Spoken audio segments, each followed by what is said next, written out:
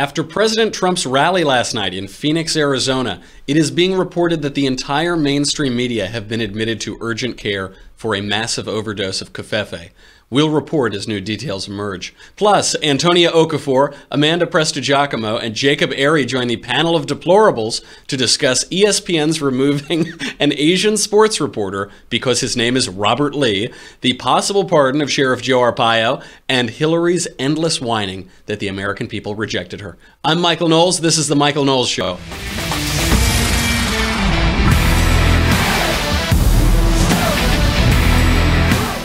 I cannot possibly describe how much I loved this rally last night. I wasn't even watching it live. I was at an event at the Hollywood Bowl, and a buddy of mine in New York, my friend Bill, we've worked on a million campaigns together, good old Republican, he texts me, he says, I hope you are smoking a cigar and watching this right now. It is extraordinary. It is Trump at the heights of his powers. I know that all the shows today are going to be talking about this. I don't care. I don't care if we're all doing the same show. I love it so much. There's actually too much good stuff in it to talk about. There's the Joe Arpaio stuff. There are the protesters outside who just rioted for no reason. They didn't have any Nazis to fight against. This rally actually reminded me a little bit of President Trump's excellent speech he gave in Rome. Do we have it in ancient Rome? Are you not entertained? Are you not entertained?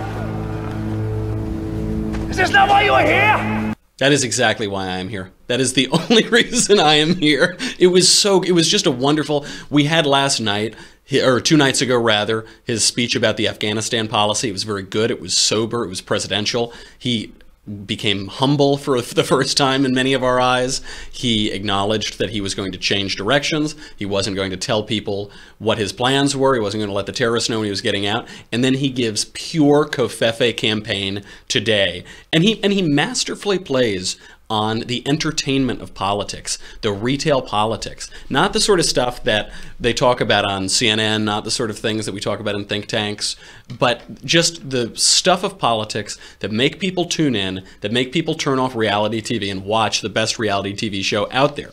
So, how did the media react? I don't know which was more fun, watching the speech or watching the reactions. So I woke up this morning and I just took a look at CNN.com and WashingtonPost.com. Now, these are headlines just from above the fold. It's kind of hard to tell what above the fold is now because we don't have physical newspapers, but these are the main headlines on the website. I'll just run down them from CNN. Chris Saliza says, Donald Trump's 57 most outrageous quotes from the Arizona speech. And in that piece, he says, full of invective, victimhood, and fact-free retellings of historical events. This is literally the first line of his speech. Literally. And then it's just a bunch of whining about how Donald Trump punched them in the face. Other headlines on CNN.com this morning. These are all same morning, right next to each other. James Clapper calls Trump's speech downright scary and disturbing. Russian ambassador downplays Trump relationship. I don't know why we're talking about Russia again, but they have to distract from this rally somehow. Hillary Clinton, my skin crawled when Trump stood behind me. Trump hasn't stood behind her since debates 9 months ago, but they brought this back up to try to get Trump's excellent speech out of the news. Melania Trump thanks Chelsea Clinton for defending Barron. I guess Donald didn't defend Barron. Thank you, Chelsea. Meghan McCain slams man at Trump rally who called for her father's death. Don't know who the man was at the Trump rally. Probably nobody. Doesn't really matter. I'm not sure why we care what Meghan McCain thinks about this. And what is this relevant? Why is this relevant after Donald Trump has addressed serious points in that rally and actually made some news? And then, of course, the last one. Trump can stay sane for approximately 24 hours. If this is insane, bring it on. Admit me to an asylum. Washington Post similarly reports on their above-the-fold headlines. As Trump ranted and rambled, his crowd slowly thinned. I didn't see that. I don't know. Maybe the cameras weren't good enough where I was. And the only people I saw outside were the rioting leftists. I didn't see a lot of I didn't see a lot of MAGA hats walking around filing out of the auditorium. Another one. Trump's vicious attack on the media shows one thing clearly. He's running scared. Is that, Marshall, is that the feeling you got at that rally? He's running scared? Yes. Maybe we were watching different rallies then. He is vicious attack on the media. He's running scared. Doesn't seem to be running to me. Seems like he's standing his ground and punching these jerks in the face. Quote, James Clapper questions Trump's fitness, worries about his access to nuclear codes. I'm not worried. President Trump is deteriorating before our very eyes. Didn't you see him melting there? All of these headlines, by the way. Is that like biologically? Is that what they mean? That might be what they're talking. I think they're projecting. I think it's all psychological. I think all of these headlines are referring to themselves. They look at President Trump and he is a mirror and they see themselves deteriorating, turning into nothing. Another one, Trump's attacks on GOP senators are self-defeating. I'm not sure about that. We haven't, in all these special elections that have come up since the election, the people who have supported President Trump and who President Trump has supported have won, Republican candidates for high office. And it seems to me that there's no reason not to believe that President Trump will have coattails in the future. Trump in Arizona shows just how unfit he is. I didn't see that.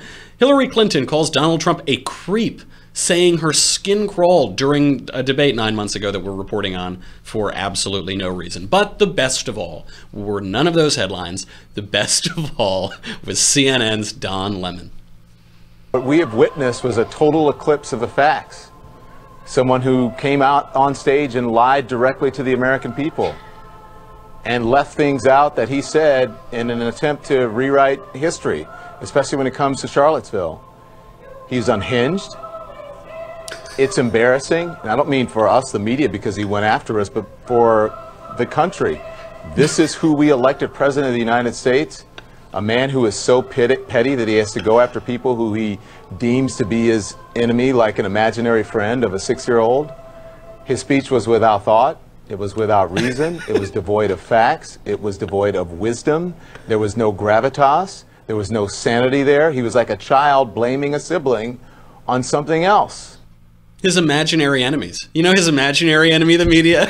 Speaking of rewriting history, what's going on down in the South right now? Does Don Lemon have any self-awareness whatsoever? Does Don... He's saying we're not, the media aren't the enemy. And he's giving this bizarre... He's saying President Trump is so emotional, he's unhinged. Listen to this craziness from this... Just like a child. Don Lemon himself behaving like a child before he gets to analysis. Clearly this was ad-libbed or was written during the speech. He couldn't have prepared it beforehand, and certainly didn't seem prepared enough beforehand. And this is nothing new, by the way. It's not that CNN, I think CNN wants to paint the picture that they're reacting to President Trump's totally uncalled for attacks. Let's take a trip down memory lane and look at CNN's Brian Stelter. President Trump's actions and inactions in the wake of Charlottesville are provoking some uncomfortable conversations, mostly off the air, if we're being honest. In discussions among friends and family and debates on social media, people are questioning the president's fitness. But these conversations are happening in newsrooms and TV studios as well. Usually after the microphones are off or after the stories are filed, after the paper's been put to bed, people's concerns and fears and questions come out. Questions that often feel out of bounds, off limits, too hot for TV. Questions like these. Is the President of the United States a racist? Is he suffering from some kind of illness? Is he fit for office? I can't believe we got Brian Stelter on that hot mic. You know, because these conversations, they're happening off the air. They're happening away from the microphones. I can't believe... By the way, he's so cogent and articulate for being off mic, totally off the cuff, right? It's almost beyond parody. I don't know how much more I can say about this guy, but the self-seriousness of it. And he's saying, look, honestly, they're happening off camera. If they're happening off, I don't know how there's enough time in the day, because all of that which is on camera are these same conversations. But to say the total obliviousness to say that these things are happening off camera and then to spout all of this conspiratorial nonsense into the camera. Regular CNN, John Nolte has for years claimed that CNN is ISIS and Hitler. That might be a little, I think they're incompetent. I think both ISIS and Hitler were much more competent than CNN, but his antipathy toward them is perfectly understood. And so James Freeman at the Wall Street Journal compiled a handful of examples that refute a number of things that CNN has said about this. Now, let's see if those conversations are off the air. First, this comment. The American press is stronger than any demagogue, but President Trump's attacks do present real challenges. That's what today's program is about. Poison. That's what it is. It's a verbal form of poison, meant to affect your view of the media world, meant to harm news organizations. Off the air again, I guess. He's got to watch out for these hot mics, Brian Stelter. Maybe it's his Amazon Echo or something is picking all of this up. Poison, he calls it. I'm glad that CNN is running away from hyperbole. Now, it isn't just this guy, though. It isn't just these new guys, Don Lemon and Brian Stelter. Here is Carl Bernstein, good old Carl Bernstein of Watergate fame, having a sober discussion about President Trump. Carl, I want to come to you. You're in Los Angeles this morning. You have been thinking about this, talking about Trump for months as a neo-fascist. I want you to tell me why and how you view this current moment. Well, it's a difficult term, and the word neo, meaning new, has a lot to do with it, a new kind of fascist. In our culture, dealing with an authoritarian, demagogic point of view, nativist, anti-immigrant, racism, bigotry that he appeals to. I will never forgive Bob Woodward for inflicting Carl Bernstein on us. I will never he gave Carl Bernstein a little byline 50 years ago, 40 years ago, and now he's inflicted him on us forever to give his hysterical and hackish points of view all over air. Not just those guys. How about a presidential historian, a scholar, the historian contributor to CNN, Douglas Brinkley? Help us out. How do you convey what's going on with the Trump White House? It's an utter disarray, and you can't really compartmentalize everything because it's all morphed together as Donald Trump unfit for command, in my opinion. I mean, you could go look at Godfather You said he's movies unfit for, let me be clear, you said he's unfit for command. I think so. Let me be clear. Could you repeat that again, please? I need you to say on air again, he's unfit for command. Now go back to talking about the mobsters that you just referenced. Michael, could you repeat that one more time? Oh, yeah, I'm sorry. Brian Stelter and this historian guy from some school in Texas says Donald Trump is unfit for command. But it's an imaginary enemy. It's an imaginary opponent. I don't know why. Donald Trump, he's attacking like a child his imaginary friend. I don't know why he thinks that the mainstream media are just Democrat hacks out to get him. Now, Brinkley, by the way, is not just the voice of the Academy. He's not just the voice of presidential history. He's also the voice of the American people. She's reminding us that one of Donald Trump's curses, I think he's brought to Washington, is the shrinking of the power of the presidency. People used to really look up to the executive branch, and now every day Donald Trump seems to be doing something to make it look smaller. They really used to look. Didn't you look up to Barack Obama, Marshall? Yeah. During those 8 years, you used to look right every day. My neck started to hurt. I was looking up to him so much. Now, this does seem a little confusing to me because beginning basically with the election of Barack Obama, certainly after the Affordable Care Act, Democrats started to lose every single election they tried to run. So they lost 1,000 seats in state legislatures across the country. They lost a ton of governorships. 24 out of 32 Republican state legislature states went to Republican governors. They lost the Congress, they lost the Senate, and they ultimately lost the presidency. So it seems to me that perhaps not all of the American people looked up to that past president. It seems to me that perhaps Douglas Brinkley and CNN have no idea what at least half of this country thinks, and that's why this country loathes them, and it's why they clearly hold at least half of this country in utter disdain. Now, this is my favorite one of all. This is my favorite projection onto Donald Trump from these Democrats and these hacks and these mainstream media journalists, but I repeat myself.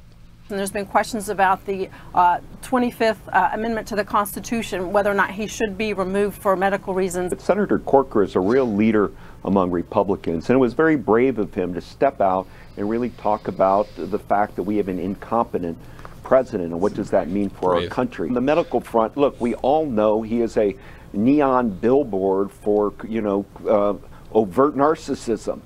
So brave, get him the Arthur Ashe Courage Award. I can't handle the bravery. I'm overwhelmed by the courage. Now there are two things in this that are pretty astounding. And this is coming from Douglas Brinkley, I assume psychiatrist, since he's diagnosing the president on air. He's a hack historian at some college and a poor journalist. No, there are 2 points here. One, he's talking about narcissism. Barack Obama wrote his first memoir by the age of 33. He wrote his second book about his favorite subject by the age of 45. As far as I can tell, all Barack Obama has ever written in his entire life are books about himself, beginning right after he graduated college.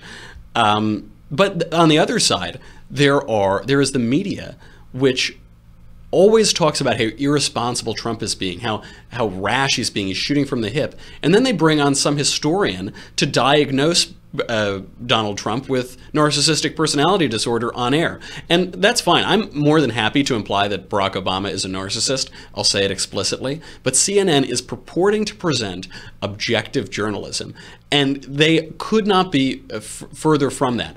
I have a lot more respect for MSNBC, because when I go to MSNBC, they're pretty upfront with what they think. Daily Wire, we're pretty upfront with what we think. But CNN, it's just, look at that panel that they had. My panel of deplorables is much more balanced than that CNN panel, and we do not go for balance. That is not our strength here. And so President Trump, he stands up to all of these guys. He pokes them in the eye. He's a master at politics, at engaging this country.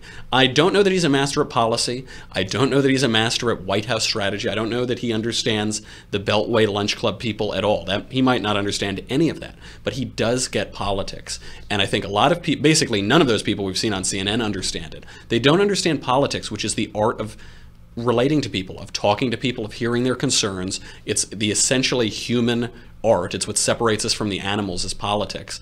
And President Trump communicates to them directly. He skips by all of their filter and can engage with the American people. With that, we have got to bring on our panel of deplorables for this especially COVFEFE show. We have Antonia Okafor, Amanda Prestigiacomo, and Jacob Airey. Thank you for coming on. Antonia, has the mainstream media always been this crazy, or is Trump uniquely driving them insane?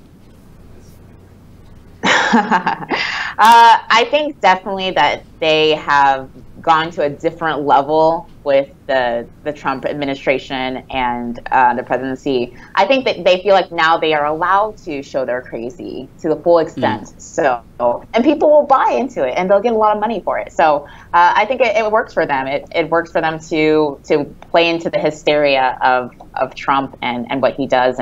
And I remember hearing that broadcast. My mom, like I said, is very liberal and progressive and listens to CNN every day. I remember on Sunday, like, I know, it's really hard. It really is. We'll talk about that later. But, and them really saying, like, does Trump have a mental illness? And me just being like, what the heck? Seriously, we're in this era when we're having this conversation. Like, I'm going to go to pray to Jesus after this. I'm going to church. It's Sunday morning, and I don't want to hear this nonsense. But basically, that's what we're hearing all the time, and it's becoming normalized. So we live in an era.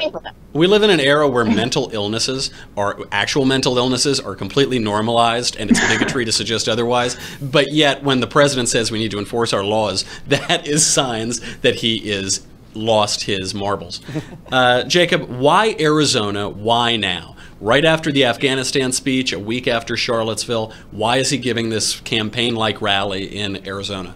Well, I was reading an article earlier today, and it said that it reminded everyone that is really where Trump's campaign took off.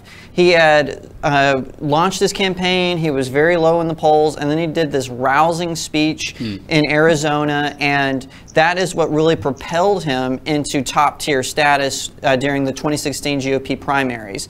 So I really think that's why he did it. He remembers the city well, and don't forget that crowd, all his MAGA supporters, that was an electric crowd. They were there to support him. And one thing I would like to note is Douglas Brinkley, he's not actually a Texan. He just plays one on TV. He's actually from Georgia. I just wanted to point that out. That's an important distinction. I was there. I was in Phoenix about 3 days ago. If I'd thought about it for 5 seconds, I would have stuck around for the rally. It is true. A lot of people there carrying their guns and wearing their MAGA hats. I saw it was nice to be in a refreshingly sane part of the country. But your point is right, Jacob. He's playing to his strengths here. He's clearly really good at these rallies. He's playing to his core competency. Amanda, why is he so good in this format? He's pretty good. Twitter's a mixed bag. He can be great and he can be pretty cringe-inducing at times. He gave that very solid Afghanistan speech, but he is electric in these rallies. He's better than anybody we've ever seen do them. Why is he so good at them? Why are these rallies the medium for Donald Trump? Yeah, I mean, he's been doing this his whole life. I mean, he was literally on WWE. I mean, he's an entertainer first and foremost. So this kind of stuff is just second nature to President Trump, and it really does just bolster his base. I'm sure there were a lot of people within his base who were worried after Bannon was outed because they felt like there was no one there speaking to that populist base. And there really was no difference. He was talking about ripping up NAFTA. He was talking about the wall, shutting down the government if we don't get the wall, Sheriff Arpaio. So, I mean, this was just kind of reinvigorating his base, and like you said, this is Trump. This is second nature. This is why, with no political experience, he made it to the White House. He is an entertainer. He can captivate his audience, and he knows how to directly speak to people, like he's been doing his whole life. It certainly reinvigorated me. I was at the Bowl listening to the LA Philharmonic do The Planets, and as I'm listening to just the bringer of war and destruction, I'm reading all these Trump tweets, and I couldn't possibly be more reinvigorated. All right, our next story. I'm sorry, go ahead. Oh, there was one point where I saw it in a tweet from a reporter, but because I didn't see all of it, but I guess apparently Trump said that CNN is not even airing this rally, and it was live on CNN. He saw it, and he's just trolling the media so well. It's I did hear that. Funny. Oh, those lights are going off. Those camera lights are turning off. He just messes with them. So our next story we have to talk about was brought to my attention by Antonia Okafor. It is the best story I've read in a long time, but if you don't subscribe to the Daily Wire, then you can't see it. You have to go over right now to thedailywire.com. Thank you to everyone who's already subscribed. You can go and watch the rest of the show live.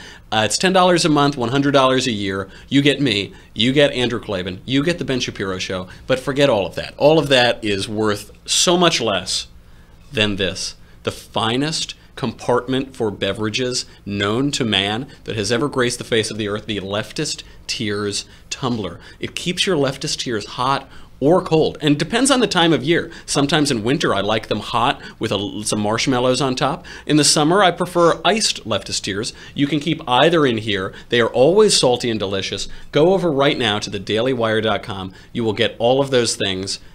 We'll be right back.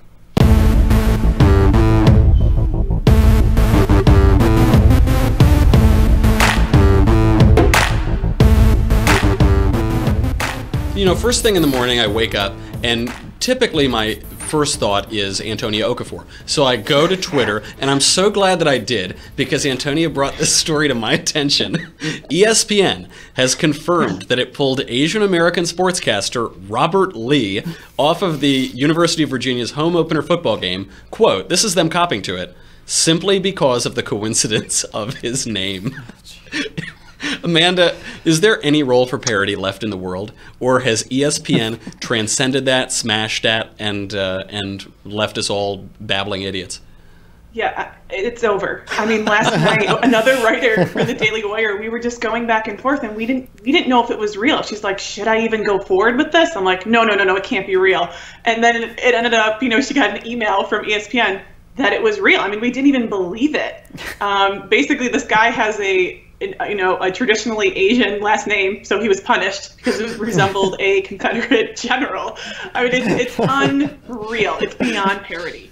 I think they wanted to prevent this from becoming a meme and having people talk about Robert Lee, but as a result, if you get a chance to go on Twitter today, the visual memes that people have made of this Asian reporter's face on Robert E. Lee's body riding a flag, it's just absolutely tremendous. Thank you, ESPN. Jacob, that network, ESPN, has struggled for years with declining viewership as it makes its coverage of sports somehow political. I don't know how they do it, but they've managed to do it. Is this the nail in the coffin? Is this thing finally done forever? Oh yeah, I think so. What's worse is ESPN was called out for doing this months ago, right? And they said, you know what? Forget you, forget our fans. We are going to double down on this. And now their political correctness has just gone too far. This is ridiculous. I think this is the middle of the end for ESPN. I can't watch it anymore. Not that I don't love watching sports, but I do love watching baseball and SportsCenter sometimes. Can't watch it. It's just their coverage has become beyond the pale. That's why there's the MLB network. That's true. That's what I subscribe to now, so I can watch baseball. Antonia, on a serious point, Is this evidence that we're living in two different Americas? It's hard. By the way, it's hard to make Asian Robert E. Lee serious, but we'll try. We'll do our best at the Knowles show. Are these two different Americas? There was clearly a board meeting. Somebody had meetings and memos to discuss whether they need to pull a guy because his name is Robert Lee. It seems totally insane to, I think, most Americans, but clearly some people think this is a serious issue worth doing. Has the culture split so much, the common culture evaporated so much, that we're in these irreconcilable cultural camps? Well, I feel first that, as a reward to people who've subscribed, that I should give some non-fake news credibility to New York Times, right? And actually talk about the state and say the actual statement where it says, we collectively made the decision, like right there, collectively. I'm just like, okay, well, we already know what the issue is collectivism. This is ESPN collectively made the decision? Yes, ESPN collectively made the decision. And then it says at the end, what was it? In that moment, it felt right to all parties. It's a shame that this is even a topic of conversation. It's a shame that this is even a topic. Yeah, it is a shame. I agree. Look, we all agree. ESPN. We all agree. Listen to your own words, please. Yeah, I think it definitely is. It's too. When I found out about it yesterday, I too was looking at the Twitter sphere and I was like, no, there's no way. And then finding out quickly that it's true. And just weeping for our country. That I don't know. It makes a testament to me that I'm like, okay, if I hear CNN or somebody else saying, and New York Times even now, I'm just like, okay, fake news, whatever. But now I'm like, okay, ESPN. Ooh, man, I just feel like that is more the middle America, right? It certainly used to be. At least a little part of it. It used to be now, but it's really a testament to where everything is going. It's just, it's a sad thing. It's a sad reality now that they feel that this is going to be an issue for people, that people are so offended now. And so therefore they're going to just not take that risk. And you know what? Maybe people would have been offended. That's the problem too. People might have been offended with That's true. That's a great point. It's not a totally unrealistic fear that there would be some backlash to it. I'm sorry, Amanda, go ahead. Yeah, no, I'm just saying it just shows how insulated they are. Was there not one moderate or conservative person around to be like, hey, this is totally insane? There was not one voice of reason. I mean, we at Google, when we saw they were just excising people who dared to, break their diversity code. It's just we're all in these little enclaves and there's no diversity of thought. And this is what conservatives and classical liberals have been fighting for. And this is just an example of that, where there is no other thought. I mean, really, there was not even a moderate to say this is totally insane. They just, this sounds right. I mean, it's this is the Andrew Klavan theory of newsrooms, which is not the way to fix newsrooms. He says is not to get a bunch of moderates or a bunch of people who don't have political opinions. It's to get at least one or two conservatives in there, and just so that when people do things like that and they start talking about things that are so fringy and absurd, the conservative can say, hey guys, maybe we should put the brakes on this for a second. I think we at least need to build. I'm sorry, go ahead. No, just Clay Travis, the reporter who broke this, was on Tucker Carlson, and he made the point that only 4% of sports reporters voted for President Trump. I mean, it's monolithic again. It's crazy. I'm sure 94% of sports viewers voted for Trump, but there is a difference between the media and the base. I think what we need to do is build a statue to the sportscaster Robert Lee. If anybody puts that together, I will donate. I will be the first check that gets mailed out. Now we need to talk about... I'm sorry, go ahead. Before we talk about it, I don't want to cut off Antonia Okafor. I was going to say, I think it's important also to know that this is a part-time job for this man. He is a payroll services. He works full-time at a payroll services company in Albany. Wow. But also, they told him that instead of covering this game, he's going to instead be covering next month the University of Pittsburgh's game, which their mascot is the Panthers. So I'm just thinking, why wouldn't Black Panthers be upset with this? So I just think you are seeing ahead of the curve. Not really helping. Yeah, exactly. September 2nd, I promise you, that will be the next outrage. Well, come back next month. I'm sure we'll be talking about it. Last night, President Trump hinted that America's toughest sheriff, Joe Arpaio, might receive a pardon for a conviction he had. It's a little complicated, but he was convicted of being in contempt of court because he kept rounding up illegal immigrants, basically. But there was a worry that he was racially profiling. Barack Obama's DOJ called him out on this. And so anyway, there's a chance that President Trump will pardon him. Let's see the clip.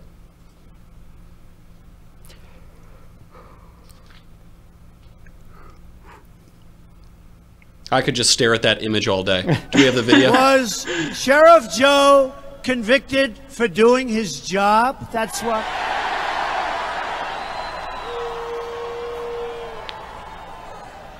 He should have had a jury, but you know what? I'll make a prediction. I think he's going to be just fine, okay? But I won't do it tonight because I don't want to cause any controversy. Is that okay? You can't help but love the guy. Jacob, is there any actual worry that this flouts the rule of law, or is Trump right? It was Arpaio prosecuted for doing his job. Personally, I think Arpaio was prosecuted for doing his job, but honestly, President Barack Obama commuted the sentence of a traitor. So the left doesn't need to be throwing stones at this. You know, those who live in glass houses should not throw stones. So I'm for him pardoning Sheriff Arpaio and Dinesh D'Souza, President Trump, if you're listening. So, you know, that's just my take on it. I think that Sheriff Arpaio was doing his job. He was watching out for the safety of his citizens and his constituents, and he was persecuted by the left. Antonia, the allegations are going to fly. Like you, I can see ahead a few news cycles. I can see where the fake news media are going to go with this.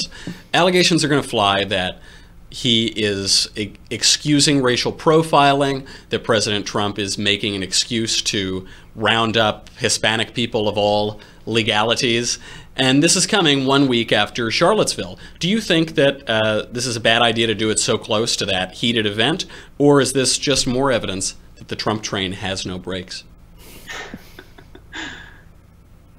The Trump train has no brakes. Yeah, I think, to be honest, especially watching that video was just a testament of that Trump does not care. I think after the second time he did his speech after Charlottesville, he just like, no, you know what?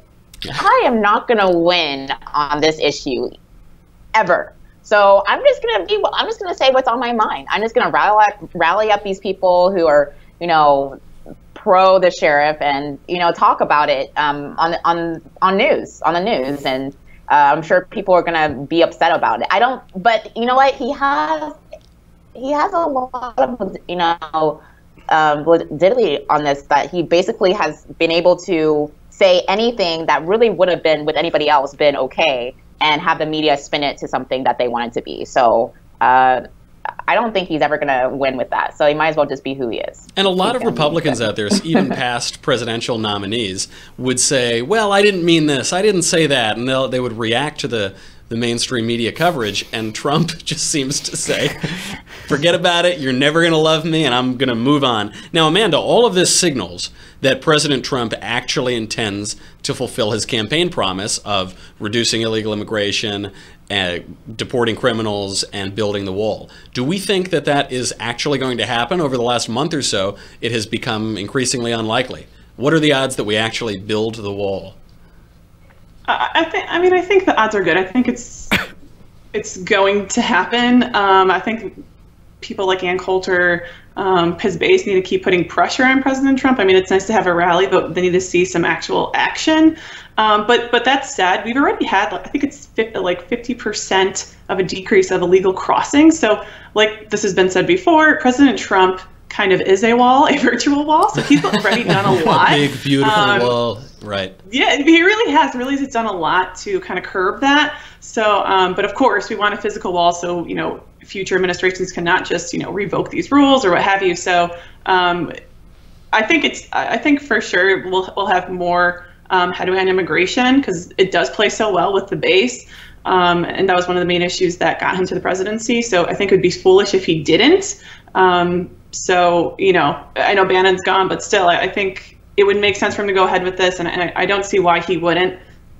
So I kind of feel like it'll happen. I agree. There is this sense, I'm not sure that I even really care about the wall itself. I just want him to build it. I want him to build it for the credibility of the borders of the United States and to shut up the mainstream media and the lefties who suggest that controlling your own immigration policy is somehow bigoted or wrong. I really want him to, this is true of a lot of aspects of his presidency. I want him to do them, even if I don't care especially about the actual policies themselves. Well, speaking of the presidency, it's always good to make them mad. So speaking of the presidency, we have to move on to someone who is not president, Hillary Clinton. Hillary Clinton has a new book coming out titled "What Happened, Hillary Rodham Clinton." Now, when you look at the cover, it's the title is "What Happened" and the byline is Hillary Rodham Clinton, but I think that might as well just all be the title. Here is a quote. She just released it today for some reason, probably to distract from this rally. Quote, "My skin crawled. It was one of those moments where you wish you could hit pause and ask everyone watching, well, what would you do?" She's referring to debating Trump when he was absolutely crushing her. Quote, "Do you stay calm, keep smiling, and carry on as if he weren't repeatedly invading your space? Or do you turn, look him in the eye, and say loudly and clearly, 'Back up, you creep. Get away from me. I know you love to intimidate women, but you can't intimidate me, so back up.'" Isn't that like when someone insults you and then 3 hours later you think of a good comeback? That's like Hillary Clinton, except for 10 months later. It's really, to quote a great man, sad. Antonia, Democrats famously cannot take responsibility when they lose elections. They never get over it. We see it with Al Gore. We see it with Dukakis. Obviously, we see it with Hillary Clinton. Why is that? Republicans seem to move on just fine, but Democrats seem to just harp on it for the rest of their lives. Oh, sorry, I didn't hear the... You were mesmerized. You were mesmerized by Hillary Clinton's beautiful words. Why is it that Democrats can't get over losing elections? Like, so about all the yeah, so I know it's not only just that, you know, is it, 10 months later that, she thinks it's a good comeback, but then she like hires someone else probably to write that comeback for her. And then they don't do that great of a job either. That's basically what Hillary's, comeback is. So yeah, absolutely. I just think it's, another thing, Republicans do a good job about that. I mean, Mitt Romney had a freaking great Netflix movie that came out after him losing. And if anything, a lot of people are like, why didn't that come out beforehand? People probably would have voted for you more. But this is not going to be the same thing for Hillary. It's going to be like, just stop, like, get over it. None of your comebacks work. This book, okay, great. You can buy your fourth home or something. You might still feel broke, but you can buy your fourth home now. Yeah, that's basically it. And, I'm going to wipe this one out, but... I think it's the Russians. I think they're messing with your Skype connection. They're messing with your lights. Jacob. Yes, that's Hillary's future. So. Jacob, are these attacks, are they part of a Democrat strategy? Is this book, What Happened, and all of the things, Trump is a creep, he intimidates women, yada, yada, yada, is this part of some larger Democrat strategy to defeat him in 2020? Or is it just Hillary Clinton throwing a temper tantrum and proving with each and every word that she's utterly unfit to hold the office of the presidency? Well, I think it's a combination of both. It's basically the Democrats are running on, we're not the party of Trump. And also, Hillary Clinton has always been vindictive. So she's going to say the least, I'm being polite. She's always been vindictive, so she's saying, oh, she's a creep. She forgets that she's married to a creep, and she's kind of a creeper herself. As a lawyer, she defended a child rapist and basically victim shamed the poor victim in the case. So I think it's just sour grapes. She's just throwing a temper tantrum, as you said, and that's all there is to this. And her last book didn't sell well. Her husband's book sold better, ironically enough. So I think this book will just go nowhere for her because everyone knows what happens. The DNC nominated Hillary Clinton. That's what happened. When you say that Hillary Clinton is vindictive, are you insinuating that the Clintons keep suiciding people all around them? I can neither confirm nor deny that. We'll have to talk about that on a later episode. All right. Thank you to my wonderful panel of deplorables for being here. Amanda Prestigiacomo, Antonia Okafor, and Jacob Airey. Now it is time for my smart glasses and the final thought. If all you read were the Democrat hacks in the mainstream news media, you would have good reason to think that President Trump is not only Hitler, but Mecha Hitler. You would become more convinced with each story to that effect, and these purportedly objective, purportedly journalistic outlets each run dozens per day. But when you watch the man unfiltered, it becomes clear that he is not at all like the left-wing water carriers at virtually every major news outlet desperately wish to portray him. He has an essentially economic agenda, a vision of American greatness that a rising tide lifts all ships, and that this policy agenda must be coupled with a spirit of patriotism that overwhelms superficial categories that separate and divide the American people. It's an important message, and one that Democrat operatives who play journalists on TV are desperately trying to pervert and suppress. Now more than ever, Republicans must come together with a clear vision and a single strategy. Quote, despite the constant negative press. COVFEFE. I'm Michael Knowles. This is The Michael Knowles Show. Come back tomorrow and we'll do it all again.